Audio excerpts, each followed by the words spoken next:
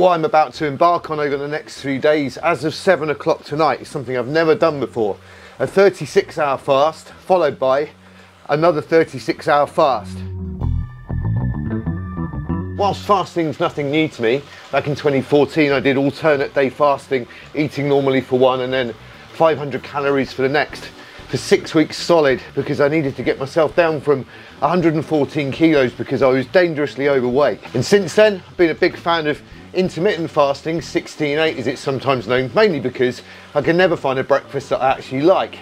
Now this is something I discovered courtesy of the brilliantly named Dr. Mindy Peltz. Her claims are pretty staggering in regard to the amount of weight you can lose. And if you've watched this video, you'll know that my interest doesn't lie in how much weight I lose, it's what the weight is that I lose. Is it water and muscle, which I really don't want to lose, or is it that dangerous visceral fat around my middle, which I really do? So this is a two-part experiment really. The first one being what I'm going to do this week, which is 2 36-hour fasts separated by a 12-hour eating window as per her protocol. And all being well, if that goes well, I'm going to do it in the future, but with a DEXA scan before and then immediately afterwards to see exactly what that weight is that I've lost. And I don't intend to stop exercising whilst I won't be doing any crazy high intensive VO2 max or zone 5 work during my fasted state. I will be doing some weights and some good zone 2 stuff in the meantime. Now I've got about 7 hours until I start this fast, so I better get eating. How are you feeling right now? Right now, the most obvious thing is a lack of energy. I'm feeling quite lethargic, and the food is constantly on my mind. But I think I'm going to be all right. It's not going to be impossible, but it's just kind of more the distraction side of things that's annoying at the minute, and just feeling so lacking in energy. And how long have you been fasting for? So far, it's 8 minutes and 34 seconds.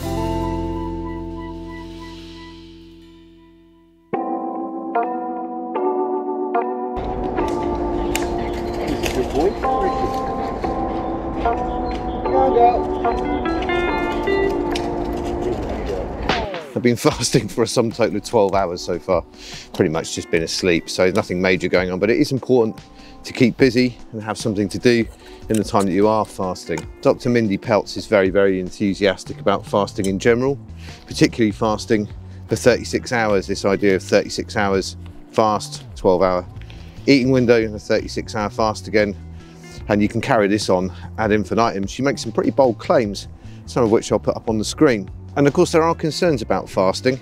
Dr. Peter Attia, for example, used to intermittent fast a lot, but has tended to steer clear of that idea more recently because of his concerns about getting enough protein intake, which I totally understand. It's really important that I get the protein in to build the muscle. However, I'm not going to get to that point of being old enough to need the muscle if I don't get rid of this visceral fat.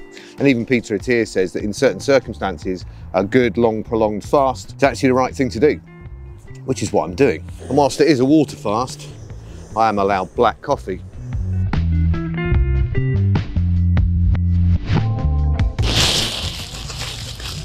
Keeping busy is a good idea, but perhaps shopping is not the best idea. 22 hours. When you bear in mind that even when I'm not fasting, I pretty much constantly think about food, it's hardly a big surprise to discover that I can't stop thinking about food. And what doesn't help is that I've decided to make videos about the process, and of course I'm constantly now thinking about making videos about the fact that I'm not eating food. Definitely the longest I think I've ever been without food, at least knowingly, and then soon it'll be 24 hours. And I think that's going to be the trickiest bit, between 7 p.m, which will be 24 hours, and going to bed. We always have dinner together if we're in the house, and I'm not going to change that tonight, so it's going to be an interesting experience sitting there whilst they're eating their dinner and I'm drinking water. Is that nice? Yes. Can I have some? No. Is that nice? Yes. Can I have some? No. Is that nice? Yeah. Can I have some?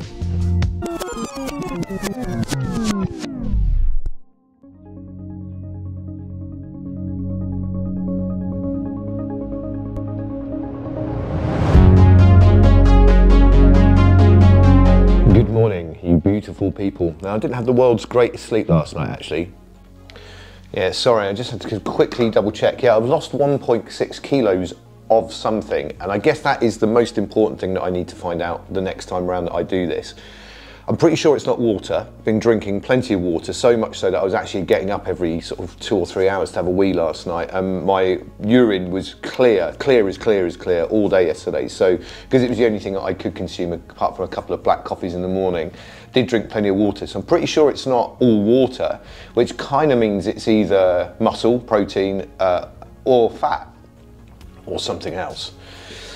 And I guess when I do this the next time round, that's what we're going to discover by doing a DEXA scan before and after these double 36-hour fasts. So the other thing that should be happening at this point is something called autophagy, which is where the body clears out and replaces damaged cells. Now that's a really, really good thing. There is a lot of research that suggests it helps with Alzheimer's, it helps with type 2 diabetes, it helps with cancers and all the other things that we're trying to avoid, including cerebral and cardiovascular issues. So alongside losing this visceral fat, obviously that is another great thing to trigger. But it's hard to monitor whether I'm actually in that position, but it seems to start around about 17 to 24 hours after fasting. Well, obviously I'm at 36 now.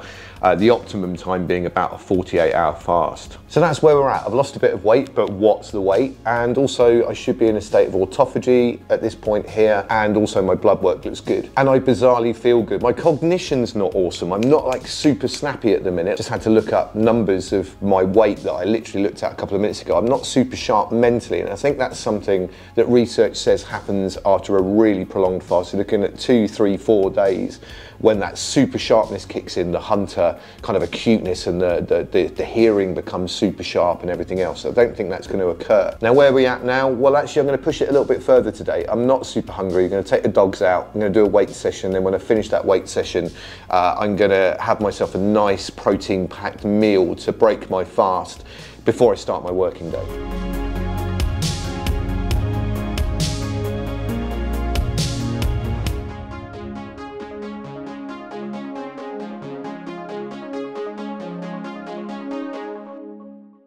So yes, I have eaten and it was good. So I'm now in my eating window. I'm not going to do loads of video on this because I'm just going to be eating and doing normal stuff. I will list, however, what I'm going to eat during this window in the description, just purely out of interest because I kind of need to repeat this experiment in the future. Some things to note. One, I pushed my fast to around about 41 hours. I definitely could have carried on for longer, but that's not what the experiment is. I need to kind of keep this strictly something that I can repeat. But as hungry as I was at the end of last night, in the morning, hunger went away again, definitely could have carried on. The other thing is, I feel great. My skin feels good. I'm very aware of everything that's going on around me. What I'm not though is sharp. I feel a bit sluggish in terms of my thought processes, but I can hear and see and smell far more acutely right now. So just before I broke my fast, I did weigh myself and this is where I was at and this is the loss. The other thing is I did my blood sugar just before breaking my fast and it had shot up to 6+. So I did it again and again and again. I thought I had some dodgy strips. So I did a bit of reading on this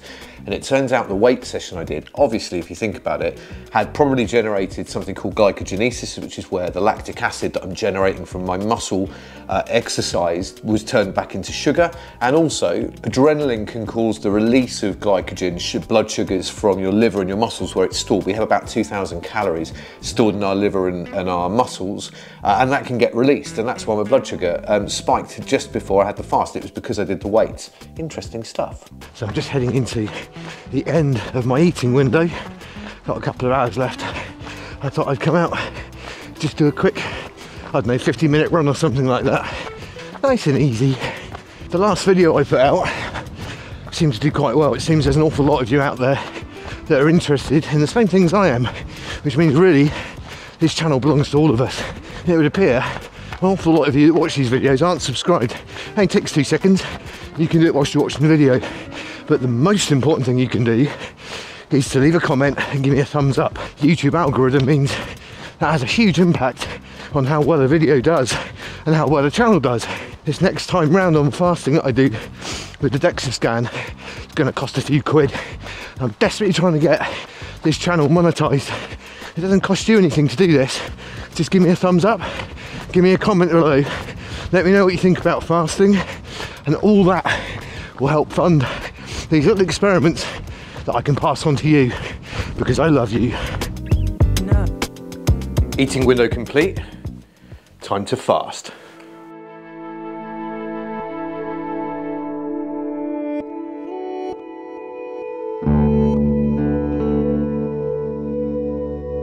Welcome to a very crisp, cold Bristol. Start of the second fast from 7 p.m. last night. It's now 20 past 1 or something. I don't think the first 12 hours or so of a fast are really a problem. For me, it's from now until I go to bed that's really the real drag. But I'm looking forward to tomorrow morning, not because I can eat, because I'm probably going to push it to around 40 hours again, but mainly more so because I quite had like a nice euphoric, mindful sense about me yesterday, which was a cool vibe. I don't know what to tell you really. I haven't eaten any food so far.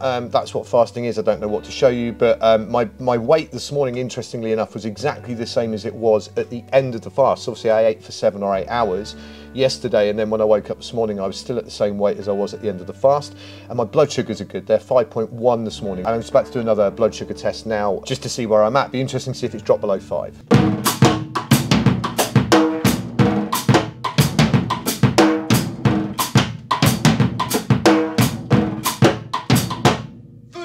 Well, hello there. I've just got back from kettlebells. Now, I nearly didn't go to kettlebells because before I left go, it was just around about the 24-hour fasting mark. I did my blood sugar and it read this, which is extraordinarily low actually. It's kind of borderline with a point where you might have to do something about it and actually have some food. I thought, well, hang on a minute. No, this is an experiment, isn't it? Do you remember during the last fast when I did some weights just before I broke my fast and my blood sugar shot up to 6.2? I thought, I wonder if the same will happen doing kettlebells tonight. And it did. Look, when I got back, I did my blood sugar and it had gone to 5.5 millimoles. For me, I don't know about you, I'm genuinely finding that stuff interesting. As we said before, this is the body putting sugar into your system because you're actually exercising. Very cool. This thing, you know what? It's worth looking after, isn't it? Anyway, look, there's very little point in filming very much more today because I'm about to head downstairs after having a shower to go and watch my family eat pizza. I mean, pizza? When I'm fasting, that is not fair. Then I'm going to head to bed, and actually this is definitely out of all the fasting bits, the last bit before going to bed is the worst bit for me. So the next time I see you will be tomorrow morning, and we'll see if I can tap into that awesome, mindful, euphoric state. See you in the morning. Night-night. Good morning, you beauties. How did you sleep? I didn't sleep particularly well. My Garmin told me I had a fair sleep, but actually I woke up relatively early and couldn't get back to sleep. I put that more down to the cold, not being able to breathe very well, rather than the fast per se, but who really knows? I do actually usually sleep fairly well. But this morning when I woke up, my bloods had reduced again from my post-kettlebell spike. They'd gone back down to 3.2, which is it 3.2? This is the thing, you see, I have this mindfulness. I'm really in the moment and I'm noticing things, but I can't remember anything. I literally can't remember. I'm going to have to tell you what my bloods and my weight were when I get inside in a minute. But I weighed myself and did bloods first thing this morning to see where I got to. We'll look at those in a minute. And at this point, I've actually fasted for around 38.5 hours. So I've gone well over the 36 hours that's suggested. I'm about to do a relatively short weight session, did kettlebells last night, and then have something to eat. Dr. Mindy Peltz suggestion for breaking your fast after the 36 hours is to do some weights and to do some exercise and then to have a high protein meal, about 30 grams of protein, which is about a full tub, 300 gram tub of cottage cheese. So I've made the salad, I'm going to do some weights and eat that food and have a shower. And then as far as I'm concerned, I'm kind of done with this whole thing. It's -2 in here, so it's going to be a cold one, and I'm going to hit the weights and then I'm going to hit the fork.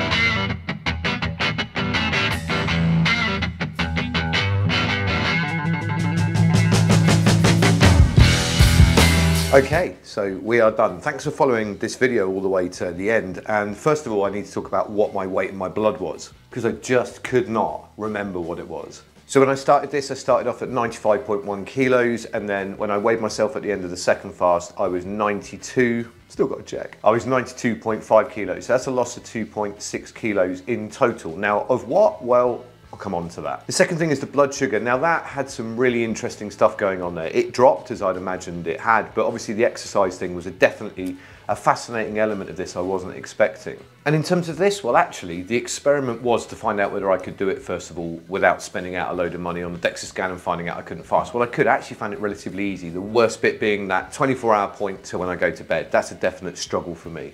But I think it would be for most people. But it is in essence easy. And often people talk about this mental acuity, it's real sharpness I get, and I absolutely did not get that. What I had was a much more mindful state, almost a vaguely familiar euphoria, a euphoric kind of sense of well-being, relaxation, and kind of just being in the moment. And all my senses were pretty sharp. It's just that my brain was kind of slow. So would I suggest doing it? Well, that's where it becomes tricky. I can't really fully get behind this until we know what that weight is, and that's where experiment 2 comes in. As I've said previously several times, the plan next time is to do exactly the same protocol, do exactly the same type of fasting, same hours that I did this time. I kept pretty good records of everything.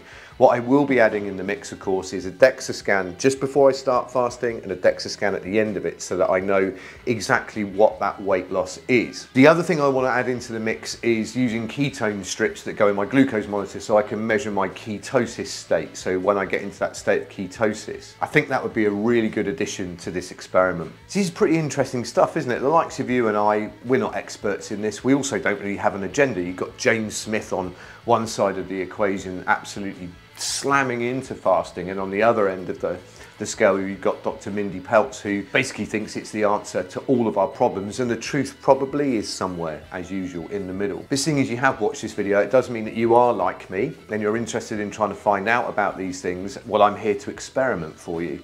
So if you're not subscribed to the channel, you know what to do. Just hit subscribe. What would really help, as I've said previously in this, if you were to give it a thumbs up and also leave a comment, but also maybe share this with some people that might be interested in it. The channel, just say, look, hey, there's a channel here, a guy who's just like us, looking into the same things we're interested in. But you know how it is. Until I make the next video and you watch it, look after yourselves and make sure you look after those around you.